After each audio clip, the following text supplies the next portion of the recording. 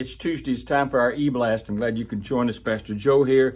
Take a few minutes of your time and give you a few updates, let you know what's going on. Had an elders meeting last night with our elders, and it was a great time in the Lord. We celebrated what the Lord has been doing in our midst, and overviewed where we've been the last year and how we've begun to rebuild and reconstruct through the COVID crisis, how we fared through the whole process.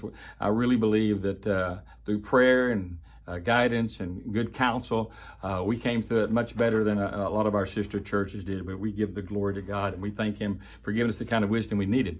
At the same time, we've all noticed how in the culture around us there seems to be this disintegration that's taking place. I mean, the last couple of days, counting this morning, I've received several texts and emails from friends or from other ministries that have talked about what is going on in the world today. I mean, the confusion that's out there, the rampant ignorance, perhaps is a better word to use, that's out there today, of people just undermining, destroying, neglecting, rejecting the biblical moral standards of decency in our culture, all the confusion that's happening in political terms, in media terms.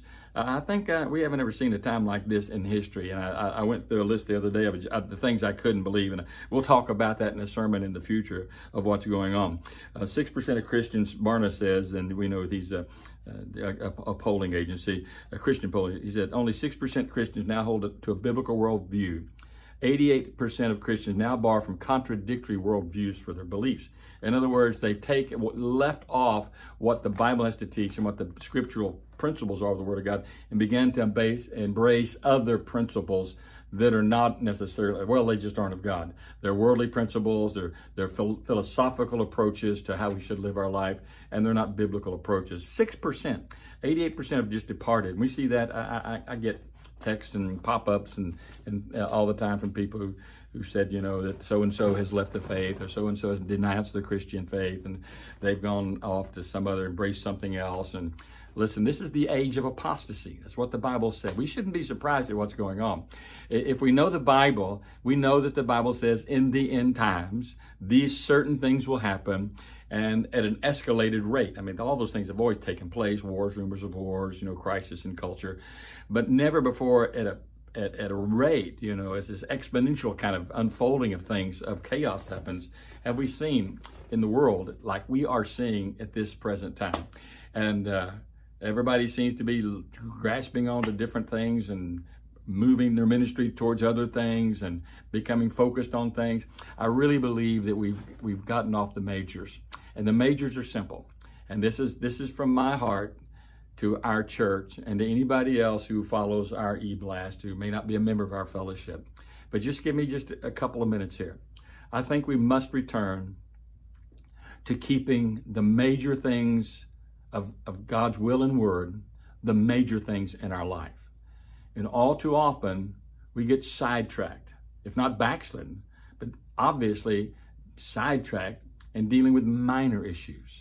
And there are many things the Lord, as a Christian, that we should do, we should act, we should say, we should unite. All those things are part of our Christian faith and life, but those are not the major. In fact, if I do what I'm supposed to be doing, the major things, then all the minor things start lining up. It's kind of like when the Lord says, you know, seek me first, and all these things will be added unto you: the food, the shelter. In other words, you get your priorities right, then things follow. But when we move our priorities and make those things that follow priorities, then we're certainly going to miss the will of God in our heart and in our life.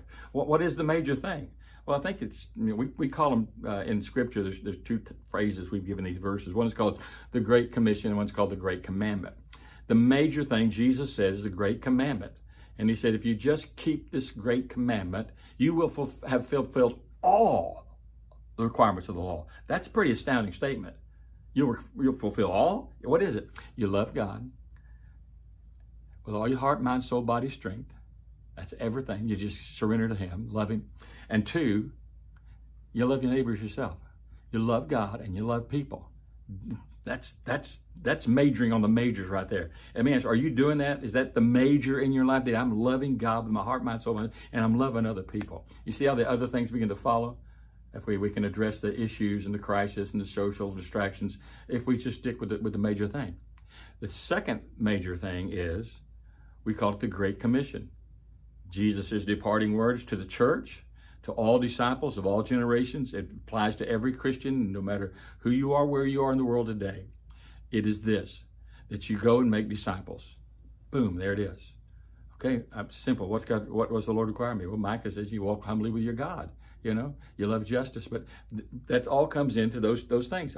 I'll fulfill all the law by loving God. And then obviously my mission in life, my motivation is to love God. My ministry falls out of that, and I do what God's called me to do. So I want to encourage you today to take a moment, get yourself alone with the Lord, and ask yourself, do a little personal inventory. Do I really love God today with all my heart, my mind, my soul, my body, and my strength? Or is he just there and I call on him as I need him? I recognize him. I love him. But where's the relationship? Where's the fellowship? Number two, God has me in this world for a reason, and he has you here for a reason. Somebody out there today or this week needs to hear from you.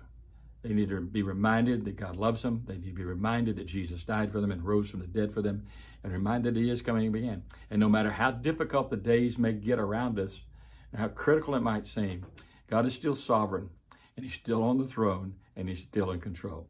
Let's remember that. There's been so much fear and so many distractions in this last year and leading into this year. Don't get derailed. Stay true, stay on mark, love God, love people, and choose to be a part of the ministry that God's called us to reach the world. I love you. That's what this church is about. That's what I'm about. That's what your staff is about. Their leadership in your church is about. And we're going to continue moving that direction. And yeah, the days will get darker and darker, but we're going to shine brighter and brighter because, hey, the darker the night, the brighter the light. So let's shine today. See whose life God has you to shine in today. Be sensitive to the leadership of the Holy Spirit. I love you. I'm looking forward to Sunday. Don't miss it. It's going to be awesome. God bless you.